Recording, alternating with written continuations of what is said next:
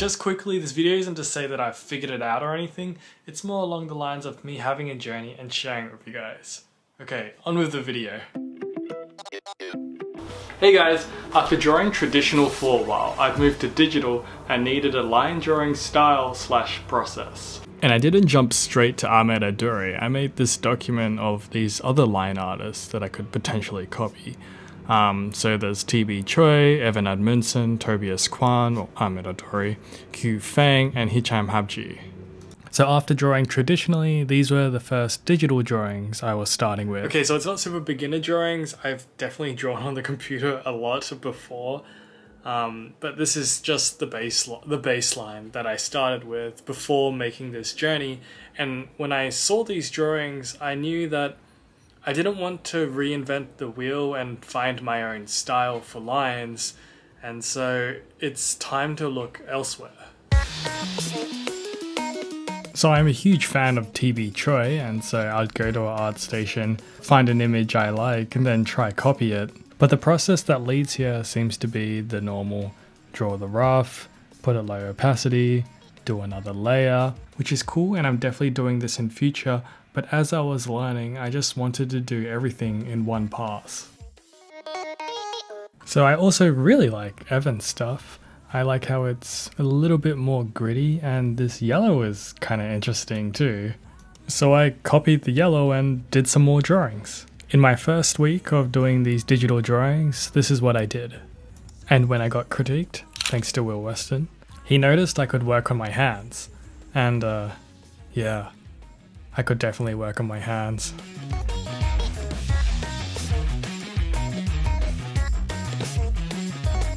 So I worked on my hands traditionally first because I'm a good boy and I feel like there's something nice about it being real.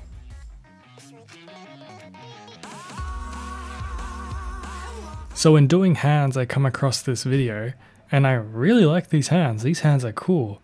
And look, Ahmed even shows how to do the hands and what brush to use. So I draw the same subject with the same brush, and the only variable is me.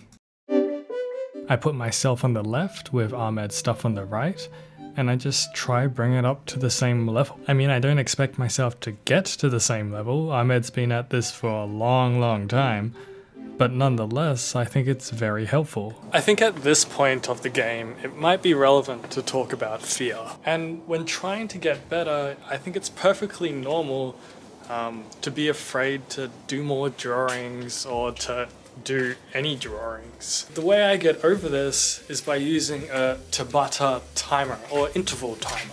So in general, I'm just always using a timer when I draw.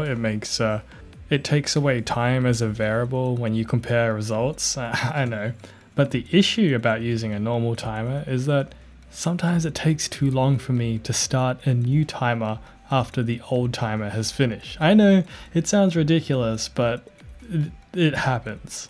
So in this case, this timer has finished, and then I stop it, and if I don't have a timer that starts straight away, I might walk away from the computer, I might get a drink, I might talk to someone, I might go on Discord, and there's so many things I might do. But if I use a Tabata timer, once the timer has finished or I click next, there's only 20 seconds of rest time before the next timer starts. I'm straight away put in flow state. I have to get the reference in the 20 seconds and I have to finish the next drawing in 20 minutes. And it's a cycle. So when I go from drawing hands to drawing figures, there's only the reference, the timer, the stylus, and me. And I'm going for it because the time is ticking and I gotta draw now if I want to finish before the timer runs out. Okay, so I know it sounds stressful, but it beats fear paralysis, and that's the point. Alright, at this point there's really nothing to it, just draw the figure, keep drawing the figure, and if I feel something's bad, just keep drawing the figure. Because I can draw traditionally, it's all about just bringing me up to speed digitally. And when Will Weston saw these, he told me to not flatten out my lights so much and to add a little bit more indication of bones. And so, you guessed it, more figures, except this time I'm adding a little bit more contour, a little bit of cross-hatching, going a little bit darker.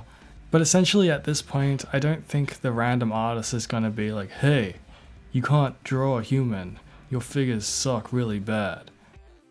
And as my tastes are now, digitally, this is good enough for me. So that was my journey in going from here to here. And I hope that was of some value to you. Let me know in the comments if that helped you out. But really, good luck on your own journey to like getting better.